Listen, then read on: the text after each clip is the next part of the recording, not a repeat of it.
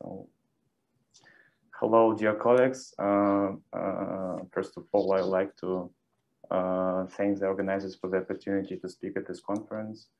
My name is Philip. I'm a student of the Faculty of Philosophy of Moscow State University. Therefore, I'm more responsible for the philosophical and methodological side of our research. So please excuse me in advance for possible technical inaccuracies. But my co-authors, David Dubrovsky and Efimov, are engaged in methodological problems of neuroscience, artificial intelligence, and the philosophy of science. David Dubrovsky is the head of the Russian Academy of Science Council on the methodology of artificial intelligence, and Albert Efimov is also a robotics developer and vice president for innovation and development at Sberbank. Today I'll talk about our research, part of which is reflected in our article. In order not to just to tell the article, I'll try to display the general prerequisites as well as the main conceptual moves of our research. So nowadays we can say that there is a complete consensus in the complex of an inherently transdisciplinary field of AI research today. Even the term artificial intelligence itself is rather a suitcase word in which every researcher puts in his own meaning. Nevertheless, we believe that in the fields of AI methodology, we can identify some common essential features that determine its development, and if not exhaustive of the entire field, then at least covering most of it. Our paper is devoted to the study of these features, explication of its problems, and suggestion of possible solutions. This is the main statement of our work can be formulated as follows. So first, we proceed from the specifics of Turing conceptualization of intelligence machines, which became the theoretical basis for the paradigm of functionalism in AI research, as well as the consequences that such conceptualization has. So, namely, the equivalence of thinking and computing, which makes it possible to determine thinking using purely symbolic testing. It has setting a Turing wall between the judge and the test object. Second, we offer a description of AI research in terms of the development of various cognitive architectures defined by the research methodology. Cognitive architectures used in creating intelligence robots can be classified using the concept of techno-umwelt,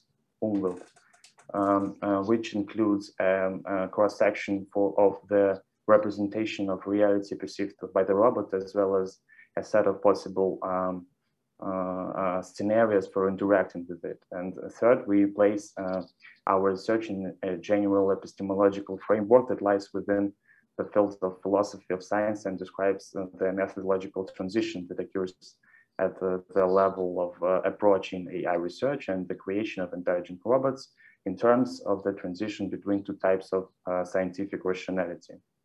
So we distinguish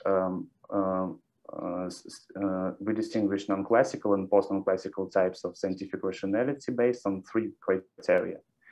By the type of system organization of the object, by the type of research ideals and norms, and by the specific and of the philosophical and methodological reflection of a research. So we believe that the existing Turing methodology of AI research determines their development in line with the non-classical type of rationality, while the transition to the new post-Turing methodology will mean a transition to the post-non-classical type of rationality. And finally, since the practical goal of our research is to clarify the grounds for the possibility of creating a general AI, we focus on the question why the current methodological paradigm makes its creation, if not impossible, then at least very unlikely to justify. We need to move to a certain post-Turing methodology. And as a possible alternative, we propose a methodology that belongs to a new type of scientific rationality, as I said, which will allow us to formulate a fundamentally new model of cognitive architecture for intelligent robotics, which can accelerate the creation of general AI. Therefore, I'll try to briefly formulate Turing methodology and argue why we need to develop a new one. So the direction in the philosophy of AI, which was originally proposed by Turing and then developed by Putnam in the philosophy of consciousness, is commonly called machine functionalism. And it's the paradigm of functionalism was formed at the beginning of the second half of the 20th century as an alternative to physicalism. And the basic difference is the principle of,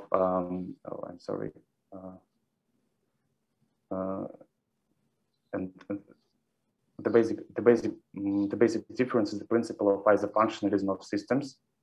When the same function can be reproduced on different material carrier, it has with different physical properties. The biological organism can be replaced with the technical physical one. And in the function, if the function in both processes remain unchanged, then the results are indistinguishable as they are identical. And physicalism, which became a mainstream in the philosophy of science, was limited in the field of philosophy of consciousness and AI, requiring the reduction of all mental phenomena to the physical level. And functionalism made it possible to be physical and functional descriptions logically independent, considering any conscious activity as a set of Turing machines that implements their instructions, since other same action can be implemented in systems that differ in their physically properties, then mental states are not only physical but also functional relations. Therefore, it's possible to transfer human intelligence and consciousness to a silicon base. So that's that proposed for solving the AI problem can be described as a verbal symbolic behaviorism, verbal that is including any non-verbal interaction, and behaviorism because it's that is imitating, copying the human behavior. So Turing himself believed that the new formulation of our problem has the advantage of making a clear distinction between the physical and the mental capabilities of a person. Obviously, a necessary condition for such approaches conducting an experiment should be a wall, which is formulated as a condition that requires not to see other participants in the game, not to hear their voices, and not to physically touch them. So that is the necessity of such a condition is dictated by Turing's views on thinking and intelligence described above. So avoiding physicalist reduction and problem of consciousness, he performs a logical reduction, and intelligence is a symbolic operations that can be performed using a finite automatons. Of course, Alan Turing didn't believe that the neural structure of the human brain is designed like a digital computer. He just was skeptical about creating robots with sensory devices similar to humans. Turing tried to bypass all these questions in order to highlight the exclusively intellectual component of human activity. The Turing wall performs the following functions. It separates the subject of the test, the judge and the test object, a computer or a human. It allows researchers to ignore all possible technical angles of human-robot interaction, except one virtual verbal umbil. It deduces difficult questions from the field of Turing methodology, such as presence of consciousness and nonverbal communication, and contrasts the activity of a computer and a human in their comparison. So the Turing wall is the core of Turing methodology, which makes it possible for a computer to outperform a human in a testable ability. And this can be a narrow activity such as verbal communication, driving a car, or on a special role playing chess, but thus considering the work of AI researchers and developers boils down to achieving a certain degree of superiority within a system in which the test subject the tester are separated by a wall. Modern connectionist approach to AI that use deep learning neural network technologies use machine functionalism as a paradigm, give us faster computers and more training samples, and we will increase the probability of correct prediction. And the connectionist approach based on simulating the neural connections of human brain began with the work of Newell and Simon, formulated the physical symbol system hypothesis, hypothesis, and based on this hypothesis, the first cognitive architectures of AI were developed. From an epistemological point of view, such architectures denied the role of the robot's corporeality in cognition of the world and suggested solving any problems by increasing the number of representations and learning the connections between such representations. The post-Turing methodology, we give a detailed definition of Turing methodology in our paper and then show why it's necessary to modify this approach, so switch to a new methodology.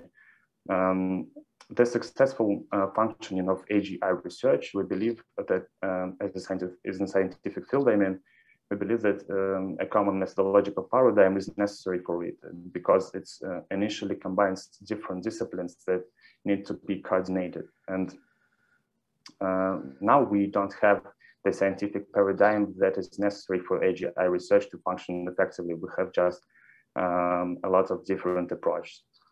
Because the methodology that created Turing is already inefficient. So our central thesis is as follows. The Turing wall is non-classical methodological paradigm which slows down the creation of general AI, imposing epistemological, ontological, and even purely practical restrictions on AGI research. And these limitations in which the inefficiency of the Turing paradigm manifests itself are follows. Turing wall is an epistemological filter, verbal virtual, that allows you ignore any the problem of consciousness and other important problems that cannot be permanently postponed. Turing creates the methodological limitation of focused man versus robot, which is inefficient because it's experimentally proven, I think. And more efficient is focus man versus man plus robot. And the Turing wall postulates an ontological filter, ideal real, which incorrectly reflects the reality of total digitalization and algorithmization of nowadays human life.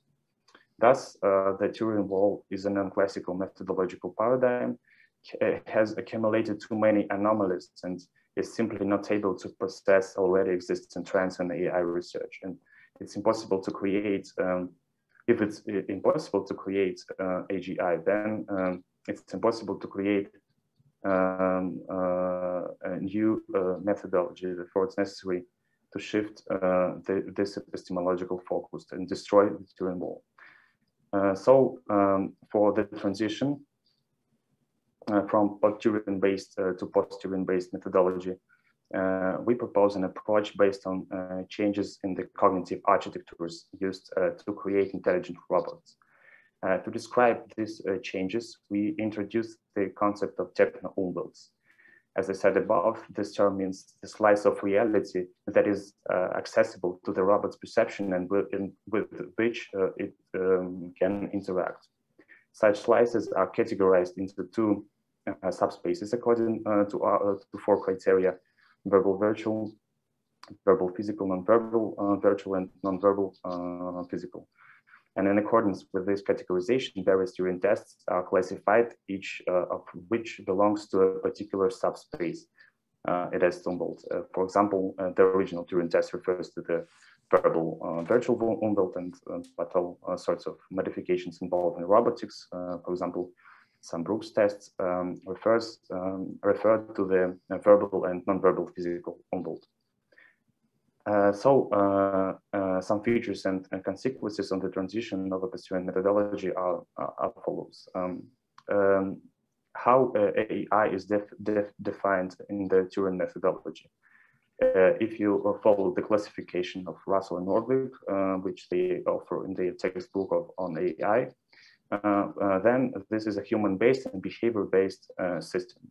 That is a system that can act in the same way as humans. And how is general AI often defined?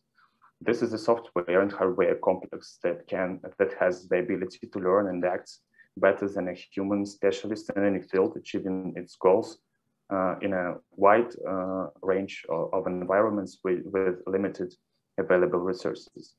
So we think that within the framework of the Turing definition, it's possible to create systems aimed to narrow applications, but creating an AGI in such a methodology will not work, and we showed why in our research. But then, how we will define general AI in a post-Turing methodology. It's the ability of a technical system to learn and act collaboratively with a human or autonomously in any field accessible to a human, but better than a specialist in this field, achieving its goals in all 4 techno-umwelts in condition of limited resources consumed by the technical system. So what tasks can this approach solve in the future?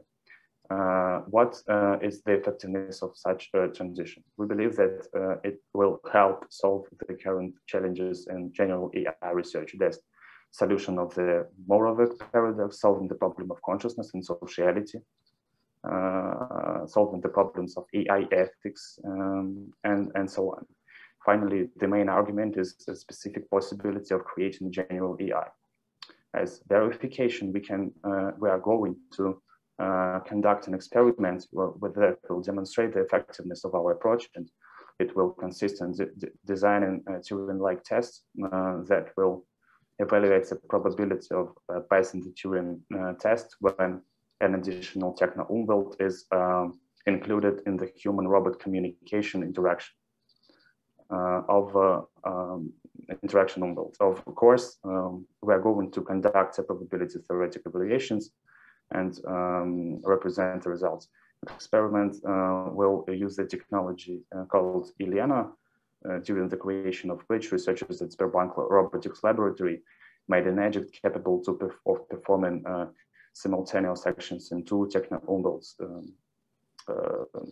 verbal virtual and non-verbal physical. It's a telecommunicator. So we don't have time, I think, to watch it. There is no sound. So I think you believe me that it was. And so thank you much for your attention, for the opportunity. If you have a question, you may ask. Any questions, please? I have a question.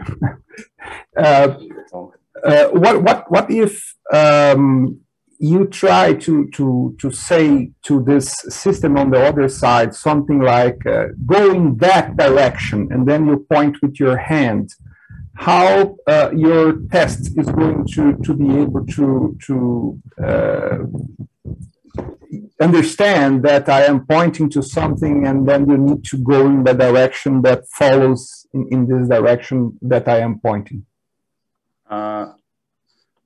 How the test? You mean our empirical test, or what? This test that you are proposing that is going to substitute the old Turing test that is based only on symbolic communication, and then you are trying to extend it to a greater test that using some virtuality and those things. Yes. Okay. We are going to divide people into 2 groups. So one group will communicate with a chatbot and a human, like in originally Turing test. And second group will communicate with chatbot by the media of our telecommunicator. So we are going to find out is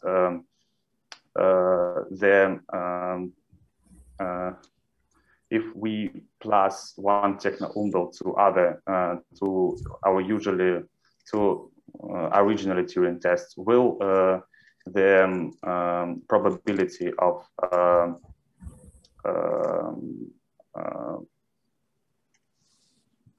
I think the probability. My point is that maybe it's not enough to have symbolic communication. You need to have some kind of visual information flowing from one side to the other side, such that the agent on the other side can see the camera showing me pointing to one direction, and this should require a different kind of intelligence than just simply natural language processing or something like that. Okay.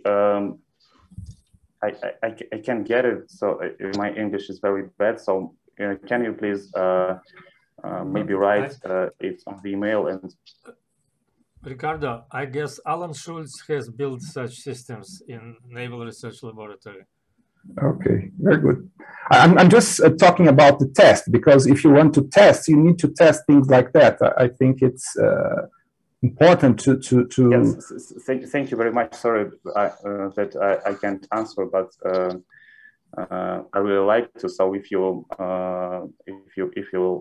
write me on the email, and I'll find out. Okay, I'll do that. Okay, Sam, please. Thank you very much. Just interested in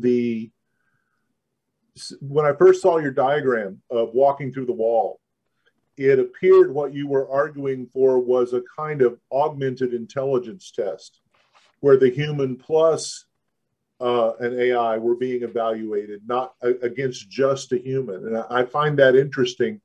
Could you measure the effectiveness of a team, a human and AGI team, and then compare that to just a human team? That might be an interesting way of measurement. Oh, I think it's interesting. It's not in this paper that will be in proceedings, but in our research we deal with it, and in the dissertation of my scientific senior, he speaks about that, and I thought there is a few empirical information about the effectiveness of collaborating between human and AI, and I will send you, if you are interested in it, of course, the source. Please, thank you. Thank you, Philip. Sam, would you like to take over and continue with your panel? Okay.